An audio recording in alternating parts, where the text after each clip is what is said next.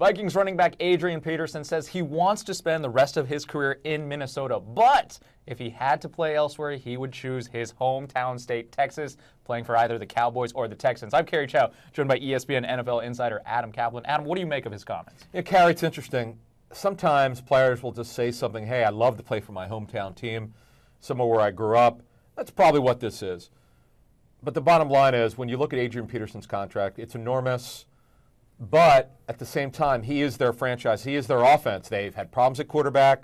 Their defense isn't very good. For them to have any chance to win next season, based on what we're looking at right now, he's got to be the running back. Now, the other issue is his age and his injury history. He's been playing with a groin injury, kind of toughing it out, but he's getting closer to 30 years old, and you get concerned as these running backs, especially bigger ones, how long is he going to last? He probably has at least 2 good years left, but that's something the Vikings have to look at. And when we look at the Texans, Arian Foster's coming back from an injury-plagued season. Good football player, but he's had some injuries.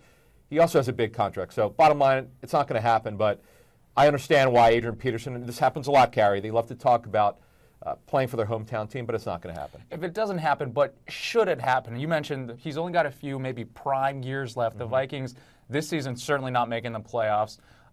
They might not have too much of an opportunity to deal him when his market value is so high. So should they trade him? The problem is, Kerry, he's 28 years old, going on 29. He's had a lot of carries in his career. The running back position is one that once they turn 30, they go all the way down. It's not like a quarterback where you see players playing very well in their late 30s. So to me, I don't think Adrian Peterson, to be honest with you, you asked it, I don't think he's got a lot of trade value because he's older. He's had some injuries. Now, I can't, and the other thing is his contract is too big, so no, that's not going to happen. So no reverse Herschel Walker to the Cowboys? No. Can you imagine, ironically, the Vikings were the team that traded for Herschel Walker.